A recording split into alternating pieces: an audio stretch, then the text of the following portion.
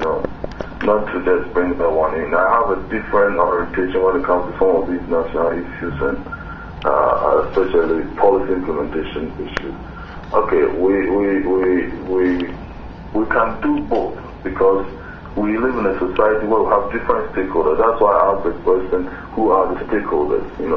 We can't target foreigners coming in or people who live in Accra. If we are developing a place like a national memorial park or something of that nature, we have to, for people who won't have physical access to the place or who, will have problems getting there, frequently or whenever they want, we can also use it as an educational tool, and that way the virtual aspect will facilitate that. And these days the technology is there for us to, use effectively. And I heard you talk about the SEMA code. Yes.